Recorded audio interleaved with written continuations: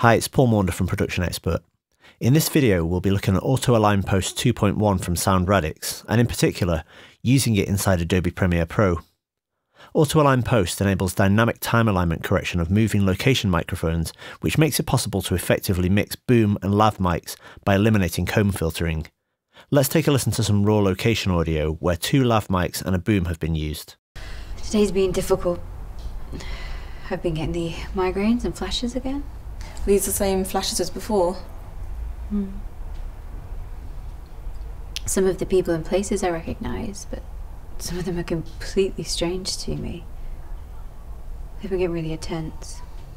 Well, we can clearly hear the comb filtering there because of the time differences between the microphones. Now, let's open Auto Align Post. Once installed, this can be found under the Window menu, Extensions, and there it is.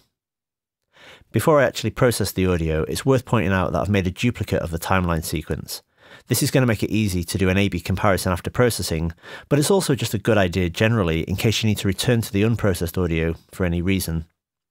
Okay, so we've got the boom on channel 1 and the lav mics on 2 and 3.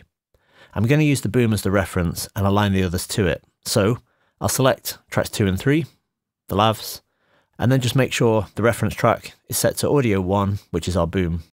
The phase setting provides two options, spectral and polarity. Polarity, as the name suggests, flips the polarity when appropriate to correct any discrepancies encountered. One potential downside to this, though, is that cancellation can still occur in the lower frequencies, so the spectral option can correct for differences in specific frequency bands which might be out of phase from the reference track. I'll use this mode. Time alignment can be either static or dynamic. Static can work in situations where microphones are in fixed positions, but wherever a boom mic that's being moved around is involved, dynamic is the best option. There's an option to process the audio with handles, which is actually set to 1 second by default. This is a good idea, especially if you need to trim or crossfade the audio afterwards. So now I just need to click on Render. And while that's processing, I'll mention the fact that this 2.1 update includes an improved algorithm and also native Apple Silicon compatibility. As you can see from the progress bar, Auto Align Post is currently analysing the clips, and if we zoom out, it then replaces the audio on the timeline with the newly rendered versions.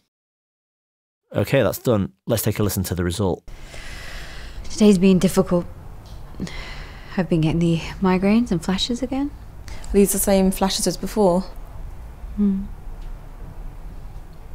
Some of the people and places I recognise, but some of them are completely strange to me. They've been getting really intense. And just for comparison, here's a section of the original unprocessed audio once again. Today's been difficult.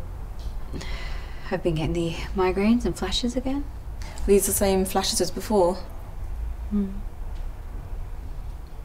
Some of the people and places I recognise, but some of them are completely strange to me. And one more time, that same bit we've just rendered with Auto Align Post 2.1. Today's been difficult. I've been getting the migraines and flashes again. Are these the same flashes as before?